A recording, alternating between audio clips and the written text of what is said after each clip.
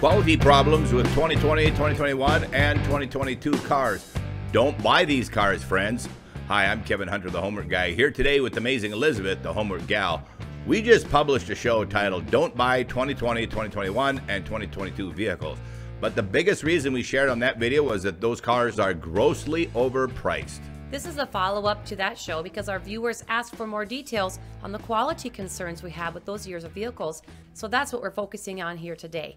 Cars produced through mid-2020, all of 2021, and most of 2022, with 2022 showing some of the worst results, including some of the early 2023 releases were rushed through manufacturing plants and quite often with understaffed assembly lines. Parts with upstream suppliers were also a problem, and you'll hear more about that. Naturally, many workers elected to stay home during that time, but that also meant that some of the most skilled workers weren't there when the cars and parts were being built. According to the 2022 U.S. Initial Quality Study, IQS, from J.D. Power in Troy, supply chain issues and personnel dislocations contributed to vehicle problems reaching a record high in the 36-year history of the benchmark study. So 3 years of concerns, with 2022 standing out as the worst year in the 36 year of quality studies by J.D. Power. To go back and wrap up a few details on the 2020 models, if the vehicle arrived at dealers in the fall of 2019 or in early 2020, they're probably okay.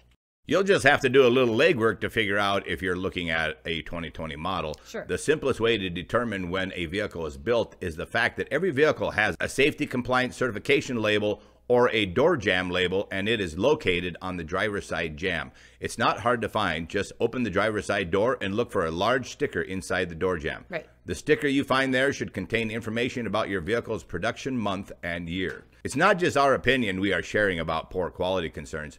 Just do a little bit of your own research, and your efforts will reveal that there are tons of articles published on the fact that pandemic-era vehicles, otherwise known as COVID cars, have nearly doubled the quality problems of their predecessors. Wow. If paying a huge premium for those cars doesn't stop you, the quality problems should scare you just a little bit.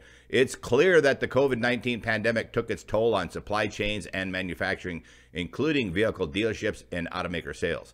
The J.D. Power U.S. Initial Quality Studies shows that those disruptions caused vehicle quality to plummet. In a moment, Liz is going to cover a statistic that includes a PP100 factor.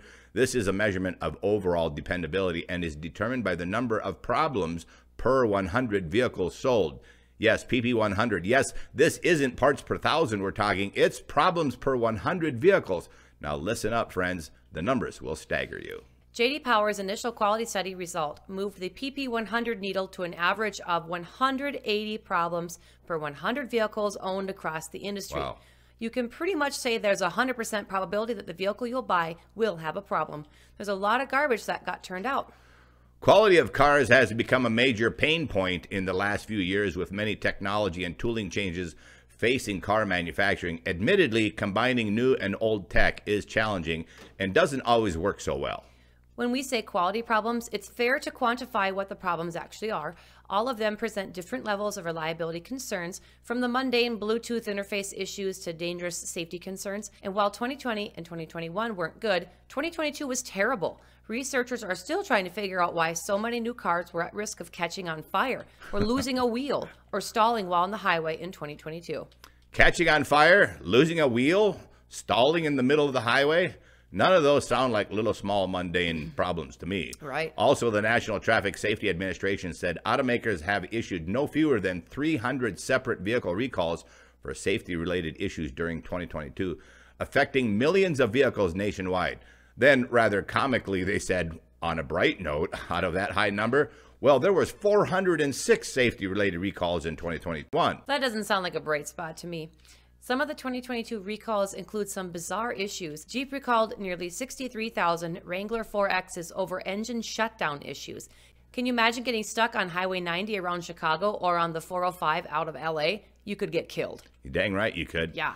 Audi A6 S6 recalled. Backseat spills could cut engine power. In what had to be the most unusual recall, Audi's A6, S6, and related model engines would suddenly go into limp mode after a rear seat liquid spill. No McDonald's or extra Cokes for you kids back there. Yikes. 500,000 Ford Bronco Sport SUVs recalled over fire risk. The problem relates to a faulty fuel injector and affects 2020 through 2023 Escape and 2021 through 2023 Bronco Sport vehicles with the 1.5-liter 3-cylinder engine. Bring the hot dogs and buns, I guess. Hyundai recalls 53,000 vehicles with dual clutch transmissions. 2021 and 2022 Hyundais have a defect that could cause total loss of power, with Elantra N, Kona N, Santa Cruz, Santa Fe, Sonata, and Veloster N vehicles involved. A Hyundai dual clutch transmission is essentially two gearboxes controlled by a sophisticated network of computers, electronics, and hydraulics, which allow your Hyundai to shift gears without disrupting the power flow from the engine to the transmission. Well, that's how it's supposed to work, just not in 2022. Even 40,000 Tesla Model S and X EVs were recalled over power steering loss. This was the Model S and Model X vehicles, but is being addressed with an over-the-air update. Not sure how I feel about over-the-air updates, Kevin. Yeah, to demonstrate that pandemic quality problems weren't isolated to cheaper cars, Lamborghini recalled the new Countach because the glass engine cover would go flying. 9 U.S. examples were impacted by a faulty glass bonding method. So, to all of our Lamborghini followers out there, watch your glass engine covers. Back in a moment after this message from our very own Mary Jo. Hello, I am Mary Jo from the Homework Guide team. Don't Kevin and Elizabeth do a great job? We are so proud of every show our team puts out, carefully researched for accuracy and designed to help car buyers just like you. If you're new here, don't forget to hit the subscribe button below and ring the bell so you get notifications of upcoming shows. Thank you for listening. And by the way, if you haven't already noticed, check out the light pattern on our ceiling. Pretty cool, huh?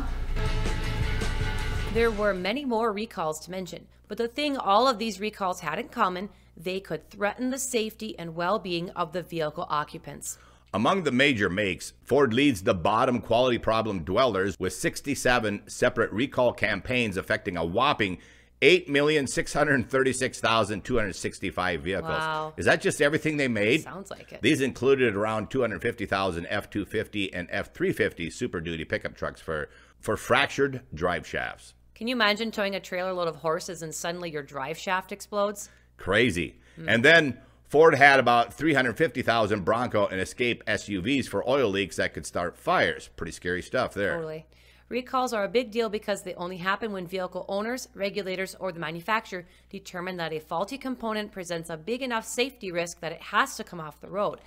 Of course, there's the occasional mundane issue like a Bluetooth problem or needing new pages in the owner's manual, but the most common reasons for recalls include safety belts, brakes, electrical components or wiring problems, tires, door latches, fuel pumps, and ignition switches. I don't know about you, but I don't want to be driving a vehicle with any of these problems. No, not at all. In general, initial quality has shown steady improvement throughout the history of the J.D. Power initial quality study, so the decline these past few years was disappointing, yet understandable given staffing shortages, not just at the automakers, but also at the part makers. Sure. It's an upstream problem too. Like fracturing drive shafts isn't Ford itself, it's their suppliers. That doesn't make me feel any more comfortable, that's for sure. No. Friends, do not forget that I've booked out tons of these cars from the last 3 years around the country, all 50 states, and they are grossly overpriced. So not only do you get whacked with premium prices, often in the tens of thousands of dollars, but you get cars built during a very tough time for the automaker. For both reasons, we suggest taking a pass on the last 3 years of cars. Automakers continue to launch vehicles that are more and more technologically complex in an era in which there has been many shortages of critical components to support them.